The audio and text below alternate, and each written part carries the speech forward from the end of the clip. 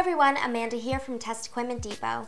Today I want to walk you through what's in the box of the Fluke 1587FC insulation multimeter.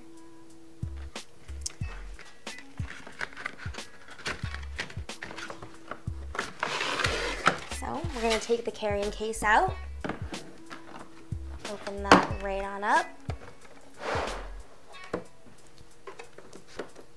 So when you open the carrying case, you'll find the software setup, as well as one remote probe, a test lead set, 2 alligator clips, and 1 K-type thermocouple. And lastly, the Fluke 1587FC.